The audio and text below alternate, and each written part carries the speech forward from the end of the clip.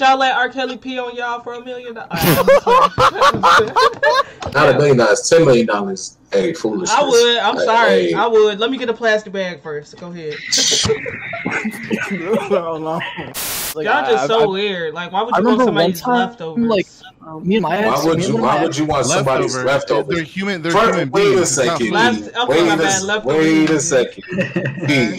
I mean, if that's how you humans so if you want to think of it that way, why do you want somebody's leftovers? Why are you dating at all? Somebody's leftover. But somebody I know, somebody I have. Exactly. I don't want nobody to have somebody I have. I want somebody I know. Who's just a cheater, and it's no disrespect to him. That's just what he likes to do, and.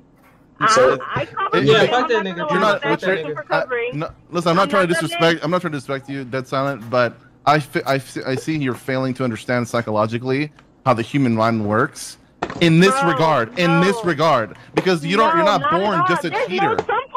You're not born just a cheater. Bro. That's not how it works. You are obviously hurt from somebody who cheated on you, and you see it all around you. So this is a completely biased decision. I'll just say. But how would you feel if your kids was growing up calling that dude uncle? Now he calling that dude stepdaddy. Like, that's where the Geico needs to come in. Y'all have to get over this childish mindset, honestly. Stuff like this actually happens. The only thing that Deja, I'm gonna tell you this right now, dude. None of my boys would ever date my exes like that. Dude, why? Because it's guy code, correct? Guy code. No, because it's no such. It's not guy code.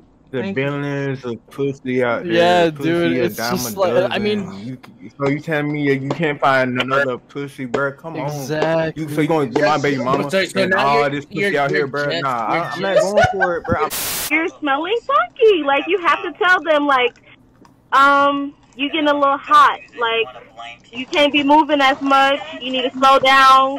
Let's go outside for some air or something. Like, I don't know about the coochie part. If I'm really close with them, I'm just tell them, like, bitch, we're getting there. Your coochie is stinking. We're getting there.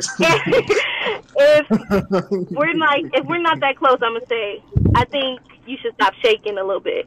Should have put some underwear on. That's what you should have did.